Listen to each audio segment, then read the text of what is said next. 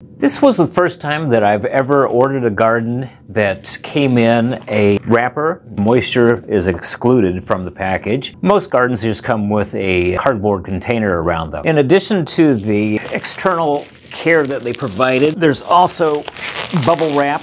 And another surprise was that the box inside has a carrying handle, which makes it very simple to carry around to wherever you want to put your garden. Inside the box, the foam is protective of the inside garden. This is one of the most sophisticated ones that I've seen in terms of electronics. There is a user manual, nutrient mixing guide, brochure that shows several of their other products, support group. There are several different ways of getting a hold of the company. LetPot has Facebook, Instagram, Pinterest, and YouTube. The light hood lowers to an amazingly close distance to the deck. With 36 watts, this is squarely in the middle of, say for example, what you might be familiar with, an AeroGarden Basic at 30 watts or an AeroGarden Bounty that is at 40 watts. Just a little bit under 18.5 inches from the top of the deck to the bottom of the grow light, which offers quite a lot of space. Now, the deck on it has 21 grow sites. There's a lot of people who like to use these to start plants for their vegetable gardens outdoors, as well as start plants, grow them out in that type of close spacing. Fortunately, parts are universal. This is a cover that I have from an AeroGarden, and it fits perfectly. The seed baskets that LetPot sent, this is the one from LetPot. This is the one from AeroGarden. Of the grow sponges that LetPot sent to me, they are a little bit denser than what I'm used to, but that is from LetPot and that is from AeroGarden. The AeroGarden is deeper on its sponge. It's more of a peat material type, but you should be able to use either one interchangeably, which will give you lots of options, as well as the ability to use a lot of the commercially available seed pod kits that come with a seed, a sponge, and a basket that can just be dropped into this particular garden. The grow bowl is massive. As a matter of fact, it is 1.98 gallons. That is the largest grow bowl that I have seen so far among all the gardens that I have in my inventory. The LetPot LPH Max has a great set of features.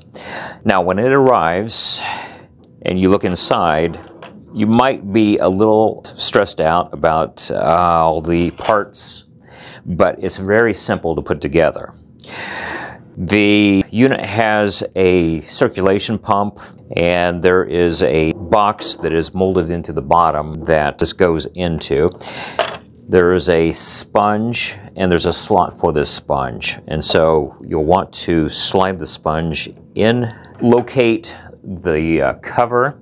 Now the cover has got cone on it. My pump, when it came, the pump nozzle was not in it, but there's a short end and a long end. You want to put the short end into the pump, press it in firmly, and this cover has a sponge on it also to help filter out debris. But you'll want to align the pump so that the upward part of the pump jets up through this distribution cone.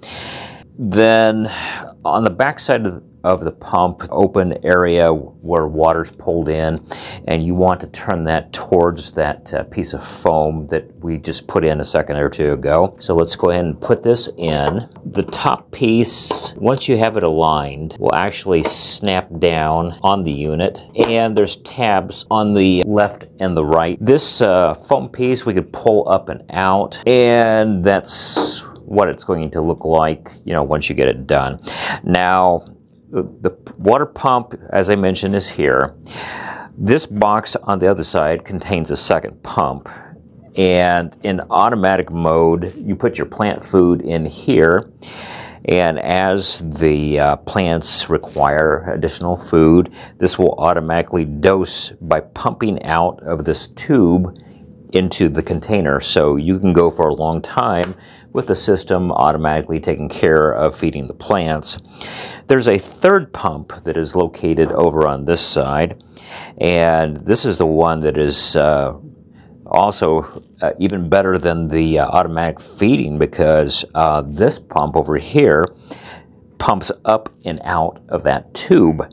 And what it does is, if you look on the back, here's the power supply, and that just pushed into the back. If you tilt your unit up like this, you can see better.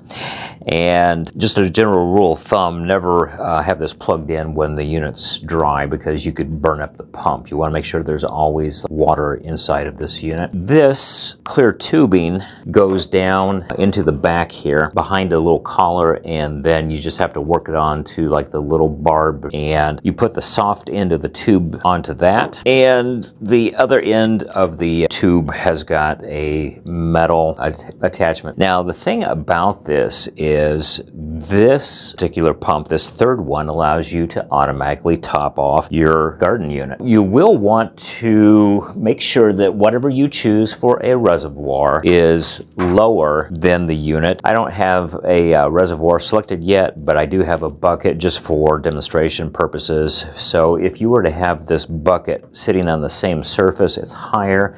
So once it starts to pump the top off, it would create a siphon, and it would overfill your garden unit.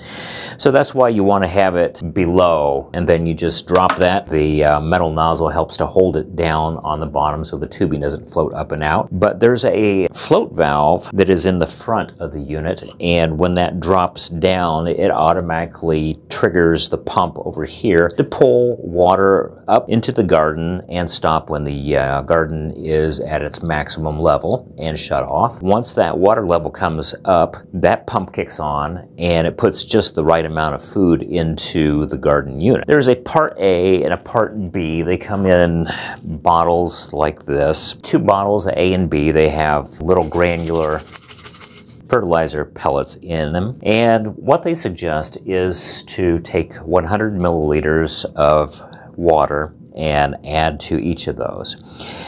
This is a measuring cup I picked up from a local store in the kitchen section. It has milliliters on it, so I'm going to add water to each of these. I'm going to shake those up after I put the cap on, and I'm going to let those little tiny pellets dissolve in. Now that's going to give me 100 milliliters in each of these two containers. In this food container in the garden, I'm going to flip it up, and then I'm going to pour equal amounts of part A and part B into that, and that's going to provide me with the nutrients to top off and keep feeding the plants. The water that you initially put into here, you could put 25 milliliters of A, 25 milliliters of B to start out with, and you don't have to use all 21 sites if you don't want to. It doesn't come with the garden, but they're very cheap buy online. Just get some covers, and you could just stick those covers in the garden like so. That way you could space your plants out a little bit better, you know, if you're growing larger plants. That helps to prevent the LED light from shining through the open holes and creating algae inside of the garden unit. It's a well thought out design. Another tip would be that on this telescoping light pole that's on the back, always try to push down on the pole itself versus pushing down and possibly breaking the unit if you were to push from the front. You've seen the basic features of this garden. The next step for me is to conduct a grow demonstrating the app. You'll get to see how well this particular unit does for me.